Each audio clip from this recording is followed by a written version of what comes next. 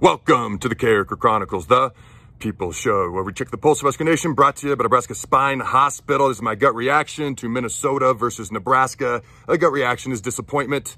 Even a little bit of surprise, but mostly just disappointment. I mean, we had a legit shot, if we won out against teams that weren't going to be the best teams under God's hot sun to get to a bowl game.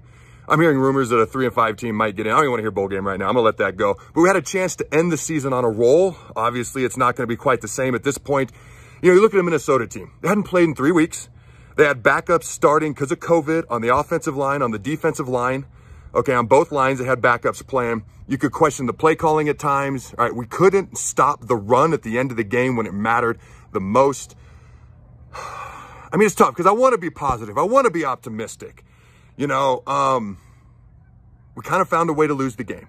We did. We lost the turnover battle 2-0. Obviously, Luke comes in when Adrian gets banged up a little bit. The INT led to a Minnesota touchdown. We had Adrian fumbled the ball later on throughout the game. You can question some of the penalty calls, okay, but at the end of the day, a penalty is a penalty whether you like it or not. And we lost the penalty battle. We had a penalty that led to a Minnesota touchdown and took a Nebraska touchdown away. So turnovers and penalties literally had a 21-point swing in this game, okay?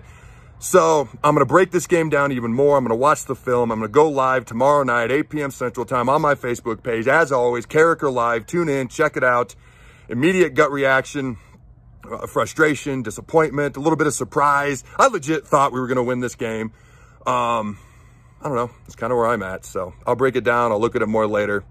Let me know your thoughts. Hit me up as always, Facebook, Twitter. Your thoughts matter more than mine, and I mean that. So let me know what you guys think, you gals think, you fine folks think. Okay. Until next time, Husker Nation, go Big Red, and always remember, throw the bones.